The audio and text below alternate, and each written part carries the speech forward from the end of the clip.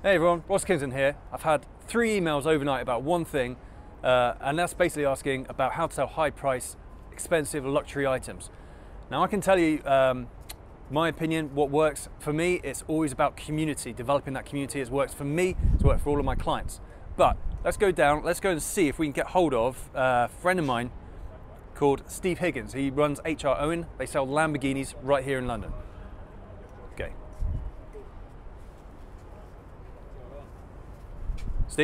Steve, Ross, hi.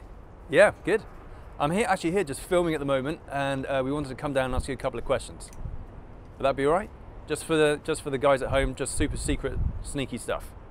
Awesome. Yeah, okay, I'll see you in a bit. Okay guys, there we go. Let's go and see him.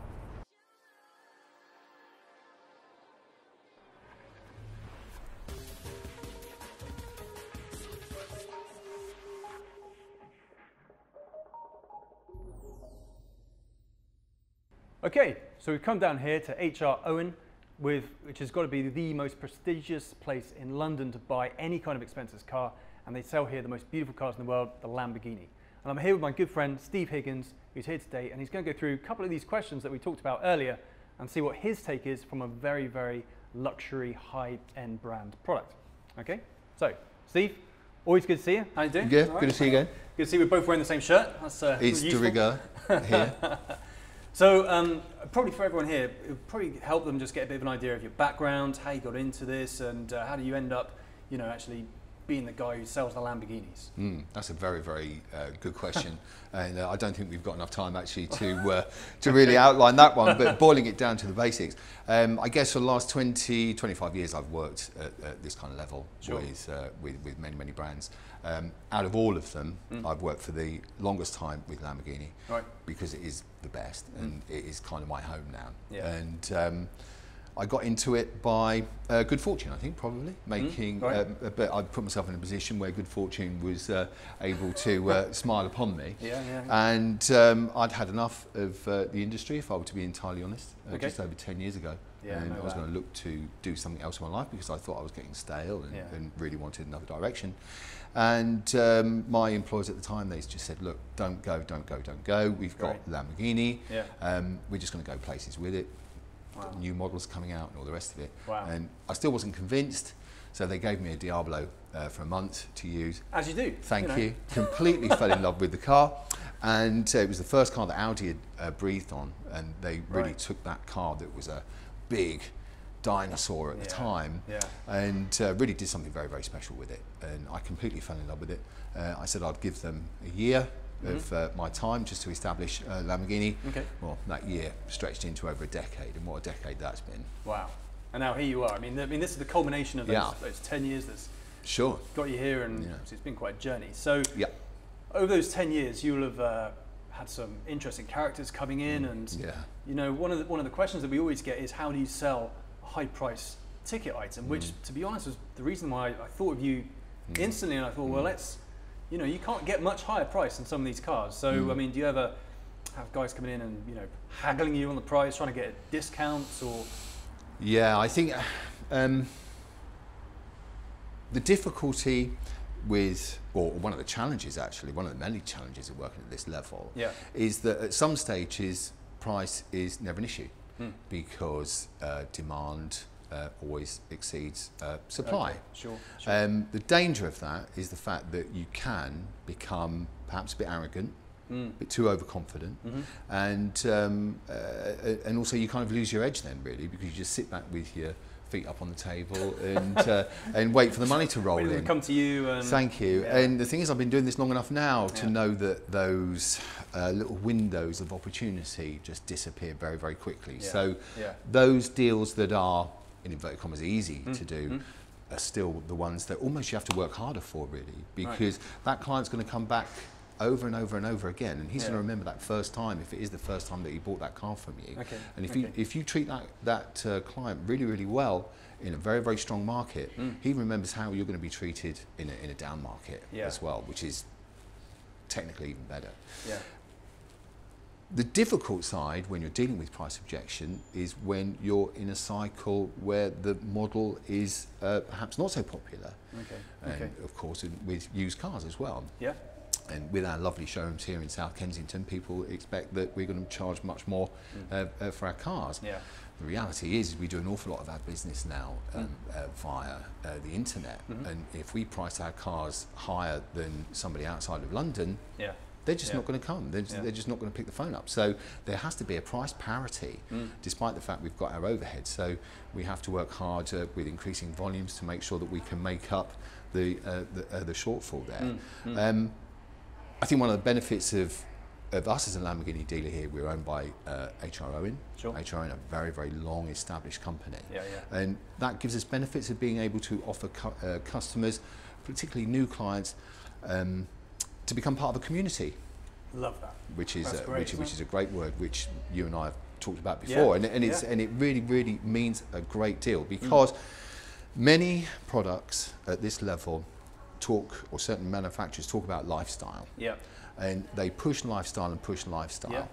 Often, sometimes lifestyle has been written by a steering committee somewhere entirely away from focus group thank somewhere. You very much. And it's not written by people that are actually living in the real world, and people that are actually communicating with clients on a day-to-day basis. Yeah. And the one thing with Lamborghini, because we're given a very a blank sheet to actually work with our customers and actually deliver what they want, is that the buy-in to HR and what we can give you with that sense of community, with events, just coming to the pub and having a few pints and just or going to dinner, driving to Pamplona, running with the bulls, all that kind of thing. And I would really, really like, I firmly believe that we actually give each client that wants it, not every client does, that feeling of community. And I think that's where you can actually sell some price differential, if there is one. You say, look, okay, maybe there is a dealer actually up the road that will sell you the car for £1,000 cheaper.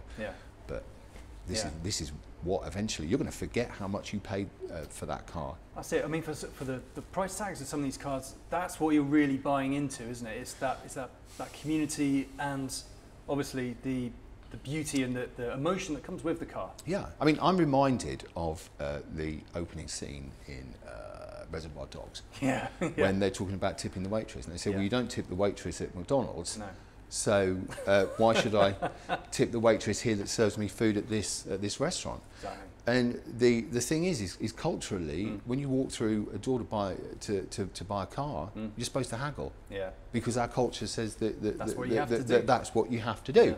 And so, even for people that are not used to buying cars at this level, when they walk in and say, well, look, the salesman's not listening to me when I'm actually wanting to have the car cheaper, then you've got to kind of climb back and actually show that you really are not just buying a car, you really are buying a lifestyle, and that is very, very, very important. I think what we were talking about then, it kind of comes through with some of the, like your personal sales philosophy.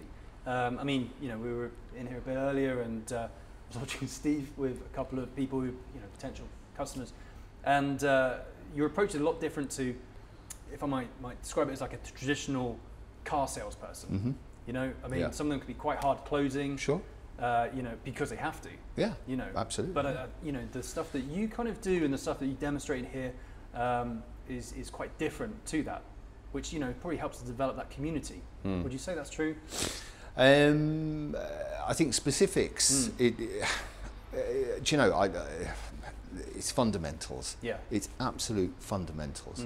And I'm going to use a term that, because I can't think of a better one right now, reinventing the wheel. Sorry. Okay. Right. But don't do it. Fundamentals. Really. So you're looking at turning vices into virtues. Yeah. Is exactly what you're doing. Yeah. So you're encouraging the customer to understand exactly what they're getting, in where it fits them. Their perception is one thing. Reality is another thing, despite the fact that perception is reality. I'm sorry, another watchword. No. What you need to do is just change their perception. To the real reality. That's it.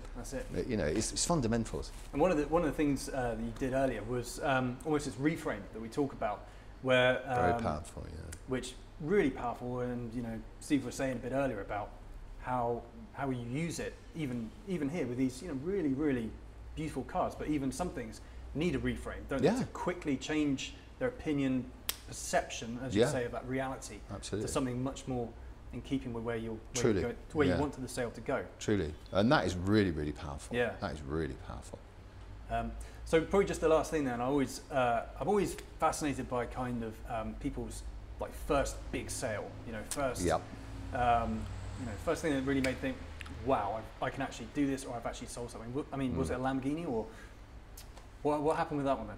Well, you mentioned this a little while back, and I mean, over those 10 years, I can pick some real corkers, that is for sure. But you mentioned the first one that I did, and I always remember the first one that I did, and it was back to fundamentals again. Yeah.